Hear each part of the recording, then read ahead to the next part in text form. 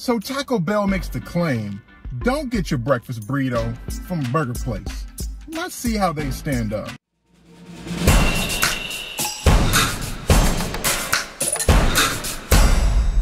What it do, it's your boy Big Ben. We back again with something new. You already know if something new just came out, it's something new we gotta talk about.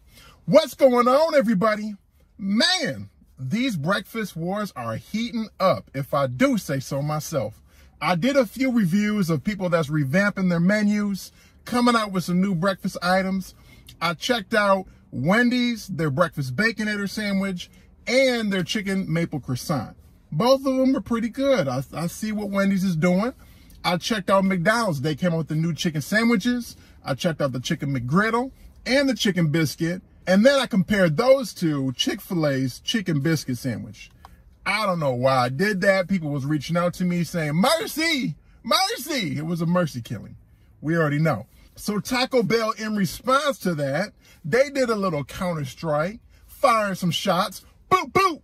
Came out with some new toasted burritos that we gonna check out right now. Got the bag. So let me get this background noise out the way. So you can get these toasted burritos, different sizes, all the way down from $1 to grande with double the eggs if you want a little bit bigger portion size. What I ended up going with, my weapon of choice for this breakfast morning, was the hash brown toasted breakfast burrito steak. It's the one with the hash brown tilted sideways, Paul Wall style. That's the one I wanted. So this thing is toasted, kind of like when you snuggle under the covers on a nice winter day. And we gonna unwrap them. Okay, not bad. Okay, let's take a bite.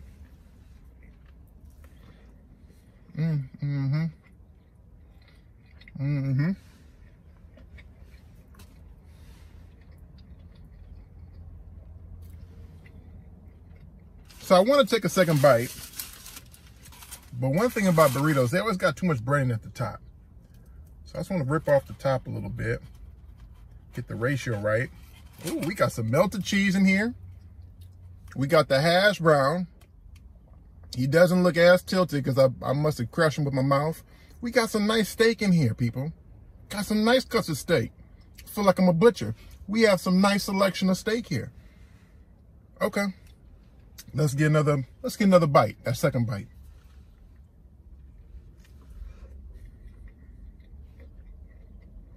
Okay, look at that steak.